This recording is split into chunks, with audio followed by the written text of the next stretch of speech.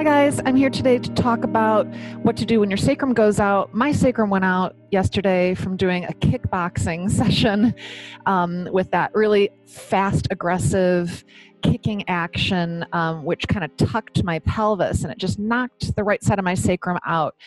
Which is a very familiar feeling for me.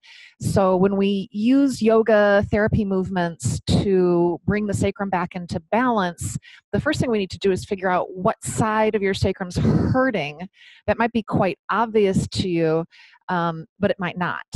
So here are some tricks. I've put red dots on my body to signal and point to where the hip points are. So this is where they are on the skeleton. The ASIS or hip points, the most anterior and superior points of the hips. It's helpful to see it that way. And then the pubic bone, the pubic symphysis, right, where the two hip bones meet. All right, so what these dots can help us understand is that one hip bone can move wider and tuck backwards. The other one can move in and move down and forwards. So these dots are not necessarily even with each other. On the back of the pelvis, I've placed yellow dots.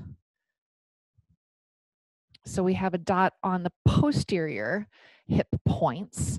It's this area, the PSIS, helps us find the joint where the sacrum and the hip bone meet. So anytime you have two bones meeting, we've got a joint. And being able to locate these points on you and see if they're tender helps you to understand if your sacrum is out. It can help you understand the sensation that you're feeling through the back of the pelvis. So finding these areas can be really helpful. Using the dots or just using your fingers, find the bony hip prominences.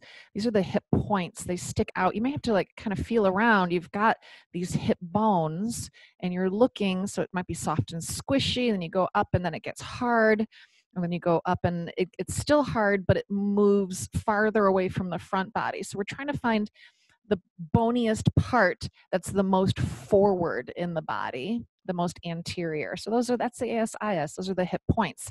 Now, when my sacrum's out, sometimes that one of the hip points is much higher and much wider. And this is why it's helpful to look in the mirror.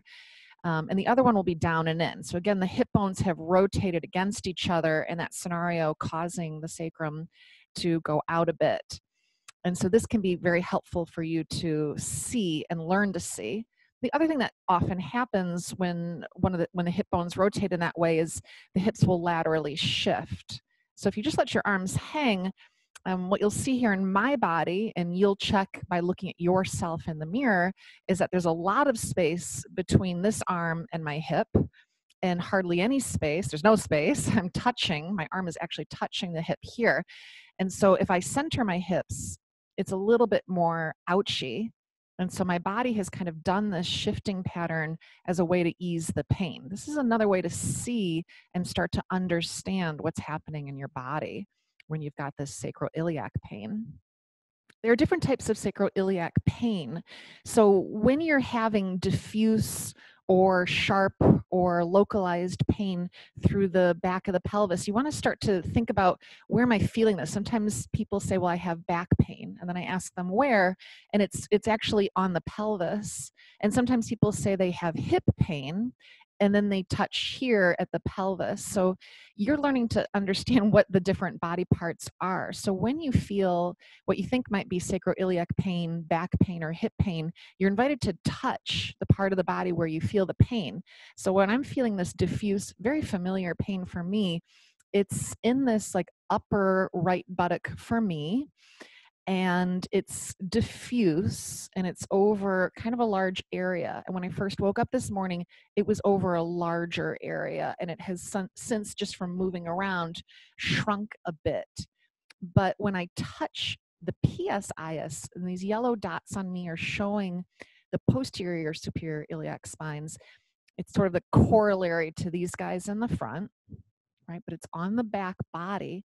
If I dig around and I'm trying to feel these two bumps on the back of the pelvis, Now they're bumpier for me, but for some people they're actually dimples. So when you go to the beach, you'll see above someone's like bikini bottom, they have like two dimples that are visible.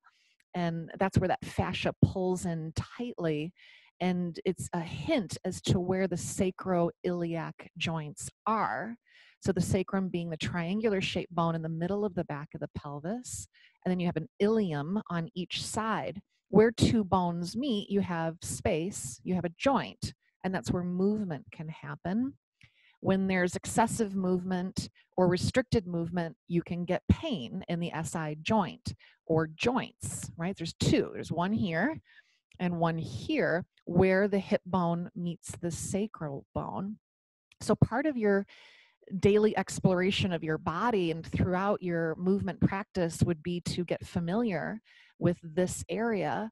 And when one or both of these are tender, it's my understanding that the fascial network that helps to stabilize this area against excessive movement has been strained.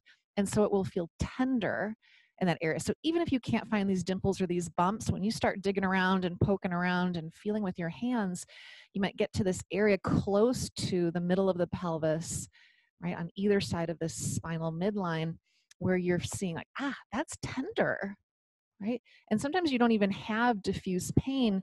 You might have any pain at all, but these things are still tender.